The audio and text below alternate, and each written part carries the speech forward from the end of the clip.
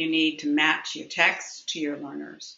So getting to know your learners, the types of things they like to do in school, out of school, the types of reading they like to do. Do they like to do science fiction? Do they like to do mysteries? Do they like to read adventure?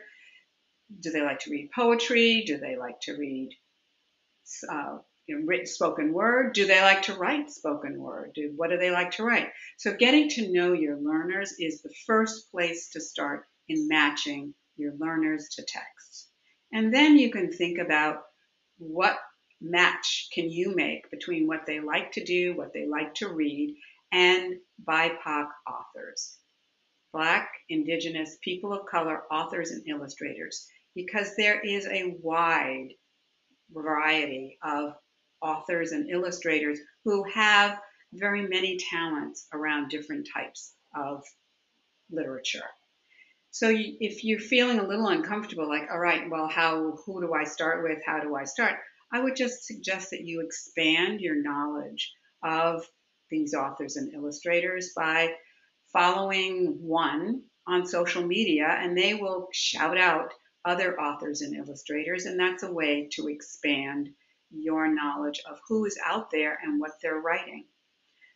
Another way is to go to some of the professional organizations, the American Library Association, the National Council of Teachers of English, and the International Literacy Association all have book choices. The ALA is known for its Caldecott and Newbery Awards, but they also have the Coretta Scott King Awards and other awards that highlight BIPOC issues.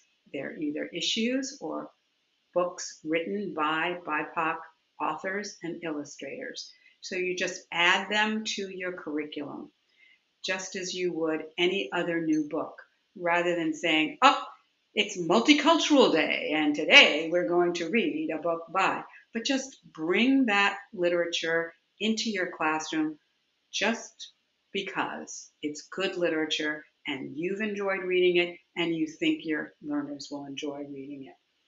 Then you want to think about how you discuss it. So there may be some issues that are brought up in these books that are unfamiliar to your students.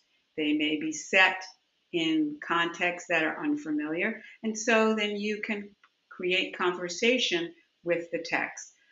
How is this same or different from how we live, how we act, what we believe in, what we value?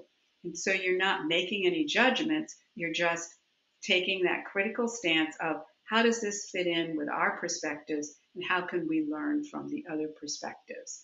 Because regardless of where you are in life, you're going to run across people who are different from you. And how you learn to interact with difference is very important. And you, as teachers and school leaders and school librarians, really can set the stage for how students think about the other, however the other is defined, and make the other a friend who is near and dear.